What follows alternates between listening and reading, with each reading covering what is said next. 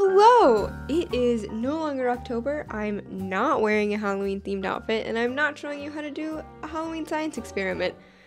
What a weird feeling! I hope you guys all enjoyed Halloween Science Spooktacular and all the little miniature experiments I did every single day. If you haven't seen them, be sure to check them out. They're super easy to do at home with your kids using stuff that you can find in your own house already or even just at Walmart. I thought I would just provide us with a little bit of a channel update, given the fact that it has been 1 year since I launched my YouTube channel. I posted my first video of Halloween last year, because my debut into the YouTube world. And wow, that's kind of crazy. It's been a full year. But it's definitely been a full year learning experience. I don't even want to go back and look at the first video I posted, because it was probably so cringy. I don't know if my video making skills have gotten that much better, but they're definitely better than where I started. Since it's been a full year of making YouTube videos and having this channel, I just wanted to talk a little bit about why I got into YouTube, in case I've gathered a whole bunch of new subscribers that I didn't have a year ago, obviously, or even like 2 months ago. Just a little bit about why I'm here and why I'm doing this. So I graduated from grad school last year, so May 2023, and I was incredibly depressed after graduating with my master's degree in analytical chemistry. It was not a great time for me. I got really stressed out and anxious in grad school, again, very depressed, and I was losing my passion for science. I was like, I don't even think I like science anymore, so why would I, let alone want a career in science? So I didn't fully know what to do. I got married, and my husband gave me the wonderful gift of letting me figure out what I wanted to do. Not having to get a job right away, not having to do a bunch of stuff, just take the time, figure out what you want to do with your life, all good. And so I did that, and I kind of settled on becoming a science communicator, starting a YouTube channel, sharing my love of science with all of you guys and the things I know with everybody, and making science really accessible and easy to understand on just topics that get me excited. And that's what I've been doing, and I have seen a great improvement overall in my own mental health and my own relationship with science, because I have had a lot of fun sharing learning all this information or sharing information I already knew with all of you guys. With you guys who watch and comment and enjoy learning new stuff just like I do. And it's been a lot of fun, and I've just so happy to see that I've come to love science again, because that's such a huge part of my life, and when I started to hate it, it was hard for me. So that's, I think, a really great success of having this YouTube channel, is the fact that I'm loving science again, and that I'm a lot happier now than where I was also just a year ago, or even earlier this year. I was still kind of not super happy. And there are some days where having this channel stresses me the heck out, especially trying to figure out the YouTube algorithm or what people really want. But I just have to remind myself at the end of the day that it doesn't matter what anybody else really wants to watch, because they're not going to watch it unless I'm having fun doing it. So I've really tried to make it a goal to just keep having fun on this channel. Well, I thought I would go through kind of some of my future plans for this channel and content. So again, we're just going to have more freaking science fun. More fun on this channel. That is going to include, sorry, I got notes to keep me on track.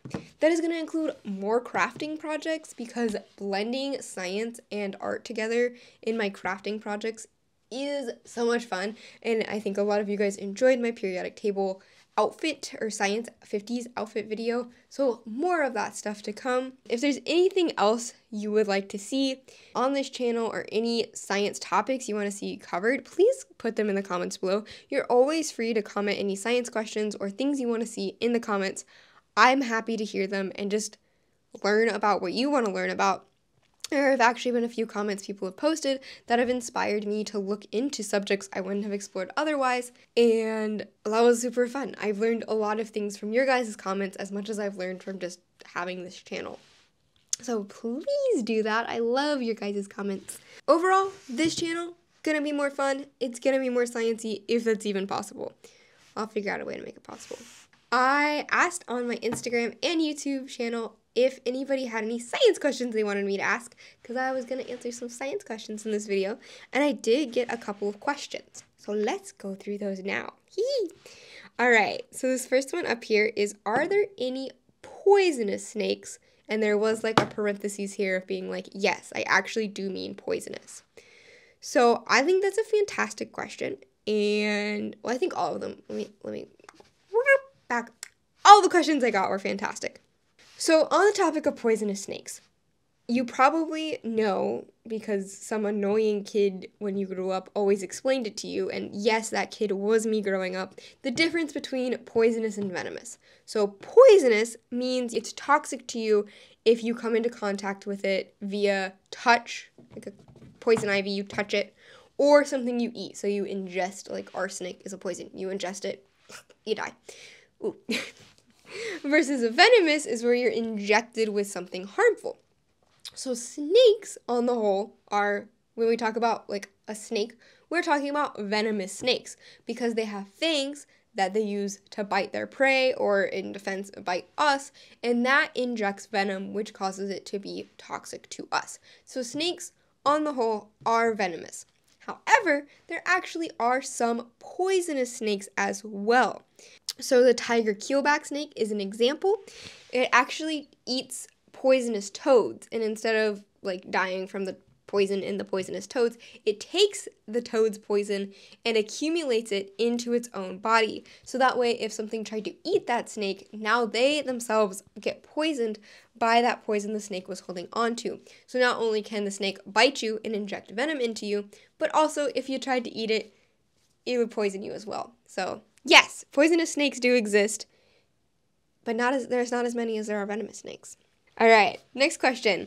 Why are stovetop fires blue, but campfires and candles are orange? So the answer to this question is pretty simple. The colors of flames have to do with how hot the fire is and what type of material is being burned. So a really, really hot, pure burning fire is going to be burning blue. And when you have like a stovetop, a gas stovetop, it's releasing the right mixture of propane gas and oxygen as fuel to undergo complete combustion, meaning that everything in the reaction turns into a flame and there's no other byproducts. It burns really hot, it burns really pure, it burns blue. If you have a candle or like a wood burning fire, there are other things going on in that fire that, number one, it's going to be a little bit of a lower temperature, hence kind of the reds or oranges or yellows. And also you have pieces of incomplete combustion, not completely being consumed by fire, producing byproducts that are also going to alter the flame temperature. So even like if you have burnt on food onto your gas stovetop, it might alter the flame color a little bit as well until all of that food gets burned off. We love it. Combustion, temperature, and material can change the color of a flame. It was actually really fun. For my birthday, my husband found these color-changing flame candles, and they don't burn like orange, yellow, or blue. I guess they kind of were burning blue, but they were burning like greens and blues and stuff like that, and that's because of different additives to the candles that do burn in a different color. So those were fun. Somebody else asked, why do some birds migrate in the winter and others don't? Is there a connection between the size of birds that migrate? All right. So birds migrate for a couple of different reasons that scientists have observed, because obviously they can't interview the birds and ask them, why are you migrating, sir? So scientists just have to observe some reasons. And the two main ones are food. They're migrating in search of food sources, or reproductive grounds. So they have to fly or go change their home location in order to reproduce. So it's not necessarily due to size that some birds migrate or other birds don't migrate, but just whether or not they have a food source in one location throughout the entire year, or a breeding habitat in one location throughout the entire year, or as the seasons change, the birds need to move to accommodate their lifestyle. There is some reported evidence, though, that body size does impact when migrations start. So larger birds start their spring migration earlier and their fall migration later than smaller birds. So size of a bird doesn't necessarily affect whether or not it will migrate, but there is some evidence that it affects how long they migrate for. And just as a fun fact within a billion different fun facts, the Arctic tern has the longest migration, going from the North Pole to the South Pole every single year, a journey of 55,000 miles. Woo, that bird must be tired. Alright, I think this next question was a little bit of a joke because I have seen the meme, but it was still interesting to me. It was basically talking about if like vegetable oil comes from vegetables, olive oil comes from olive oil, where does baby oil come from? The answer isn't babies, but I actually just really wanted to know where baby oil came from. So it does depend on the brand of baby oil you buy. The baby just means, in the description, just means that it is oil safe to use on baby's skin. Doesn't mean it was made out of babies. It doesn't mean it's like anything specific. So there's mineral oil-based baby oil or vegetable oil-based baby oil. Vegetable oil, again, comes from some sort of blend of some sort of vegetable. And mineral oils come from refined crude oil. And this is like super, super refined crude oil. So that means it is okay and safe for the skin. So I don't actually know if you wanted to know where baby oil came from, but now you know. It's not babies. And it's not actually anything in specific. It just depends on the type of brand you buy. So read that ingredient list. And then finally, I thought this was a really interesting one. Made me think a lot. It was, if you could be known for one important discovery, what would you want it to be? I thought about this one for a while. And I decided I would either want to have discovered something that made a really big impact on the environment, that like actually sparked another kind of round of like environmental protection legislation, or something that just kind of like how what Rachel Carson did with Silent Spring, but something that like made a big impact on the environment and saving the environment. Or I would want to do something that did make a big enough impact to make it into the school books, but that was ridiculously weird and hard for kids to remember, just to mess with them.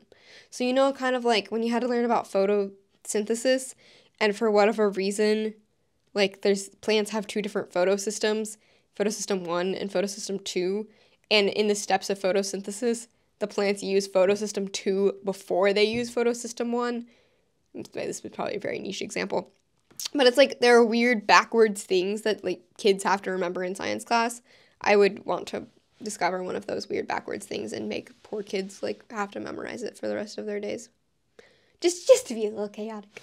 So either really good or just wanting to haunt the lives of students forever. Or it could be both. I could make some sort of environmental discovery that is hard to remember that would impact kids for the rest of life, but they'd be forced to know. Ha ha ha. Okay, yeah.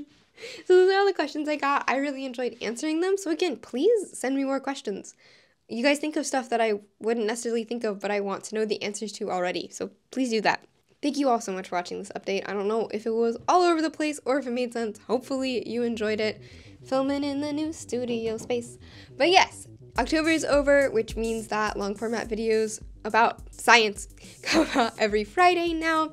Thank you so much for watching this channel and subscribing to it. If you have any wish to support this channel any further, I have set up a Buy Me a Coffee page, so you can like have it set up to be like, buy me a test tube. So please do that if you want to. The link is in the description of this video below. You don't have to, it's just if you want to. Thanks. But anyhow, thank you for supporting me on this journey of learning to love science again. Thanks for tuning in, listening to me talk about science, do crazy stuff, and I promise you guys a whole heck of a lot more science fun in the future. So thanks for watching and keep it sciencey.